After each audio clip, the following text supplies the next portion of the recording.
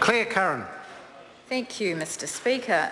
I'd like to address in my contribution to this debate, which has actually had some quite interesting parts to the discussion.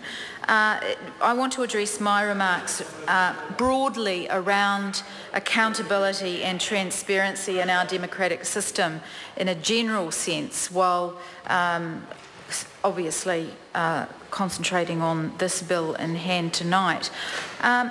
First of all, I want to say that this bill is not a waste of time, which is what one of the previous speakers from the National Party said at one point during tonight's discussion. I think that's a real shame. I'm pleased that Chris Bishop disagreed with him and said that it wasn't a waste of time, because clearly it's not a waste of time, and I really do commend Kennedy Graham for his work in bringing it before the House, because I think it's actually allowed there to be a very useful discussion about a really important transparency around a really important part of our system, around how judges operate, and dealing with some of the constitutional issues around that. So it definitely was not a waste of time, and there's a high degree of integrity in the intent of this bill. So I didn't sit on the Select Committee, Mr Speaker, but I have read the committee report that looked at, and I've looked at all of the previous speeches on this bill and looked at how this debate has evolved. And I'm also one of the speakers on the Judicature Modernisation Bill, that weighty tome, which we debated last week, and I am looking forward to seeing the SOP from the Green Party on the matter before us tonight. The first thing I did was go and look at what Charles Chauvel said in his first reading speech, where he gave great credence to the principle, to the intent of this bill, which is the principle of the open administration of justice. And I don't think you can go past that in the sense of how important that is. But of course he raised that there were serious constitutional and other legal issues that obviously the submissions focused on when it went before the Select Committee, and the fact that there was no comparable precedent anywhere to show how this worked, such a register could work of pecuniary interests could work in other jurisdictions.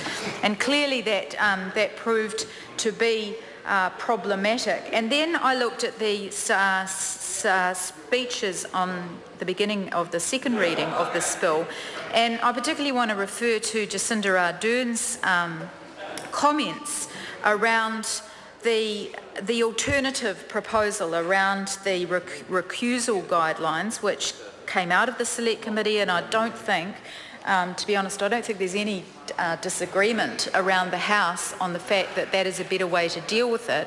But what Jacinda Ardern pointed out was that that if the Law Commission was so clear that those guidelines needed to exist in primary legislation, then surely Parliament should take some interest in the nature of the guidelines themselves.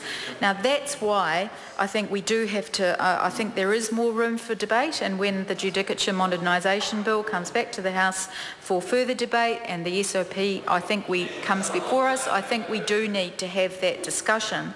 I do note in the Honourable Chris Finlayson's speech in response, which was by and large a pretty good speech, can I say, but that he said that that this issue was not lightly touched over, and nor was it done in a slapdash way. Well, I'm not sure that that's the case, and I'm not accusing the government of being slapdash about it. I just think that we have to have a further look at it, and so I want to make that point tonight.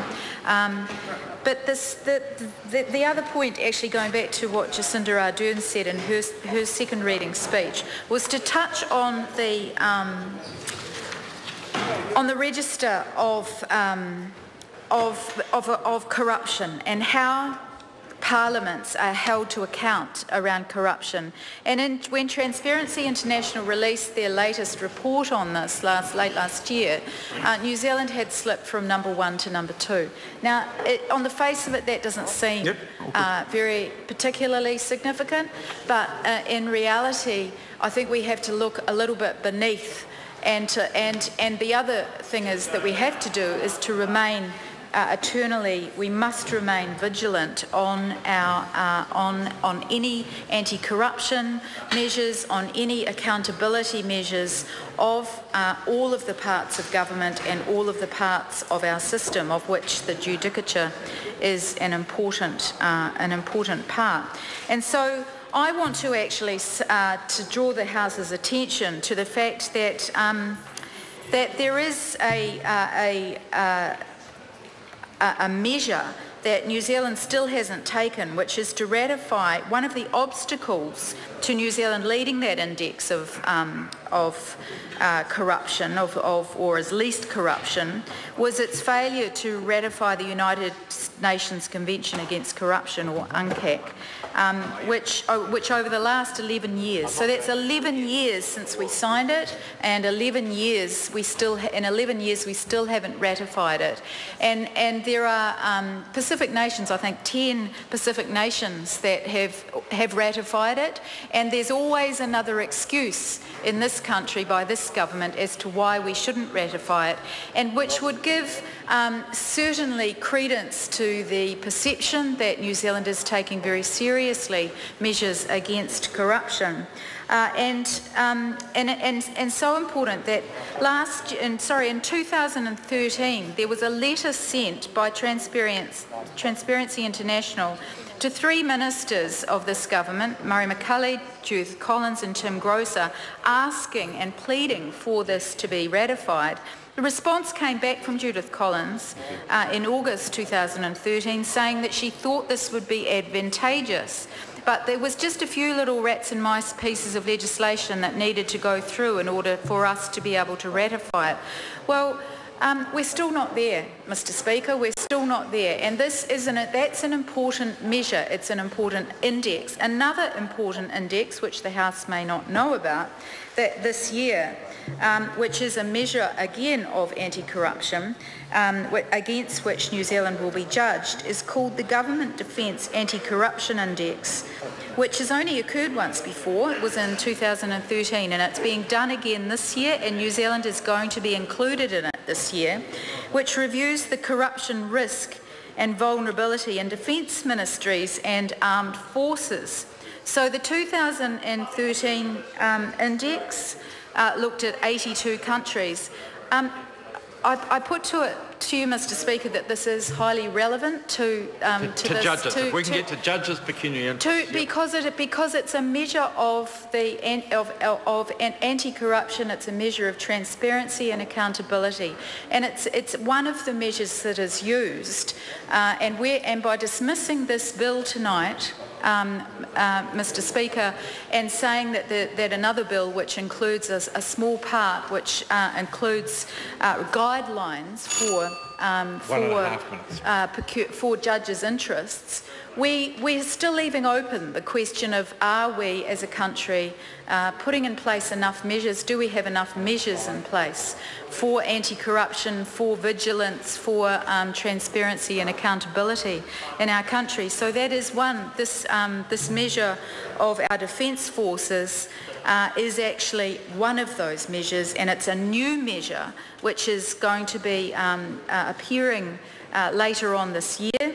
It covers off on appointment processes for the independence of the Defence Force and security establishments, so it looks at how top positions are actually, such as the GCSB, are being appointed, and whether or not there's enough independence from the political masters. So that's another very important measure of accountability and transparency in our country. Order. I'm just going to interrupt the member for the last 3/4 of a minute and ask her now that the transparency of defence ministries is certainly not part of this bill. Claire Curran. Thanks. Thank you, Mr. Speaker. In closing my remarks, New Zealand does have a high reputation for anti-corruption.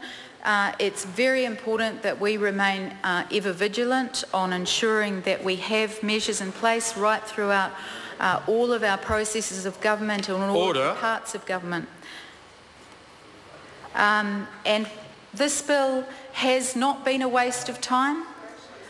It has provoked extremely good debate throughout the House tonight, and we look forward to seeing the Greens SOP on the Judicature Modernisation Bill, which takes this issue a little bit further. Thank you. Just before I call the next member, I think it's the third time today I've asked, and in every case new members, call them to order. It is not the practice of members to stand in the aisles and talk to other members unless they are the leader, deputy leader of a party or a whip. It is actually quite rude.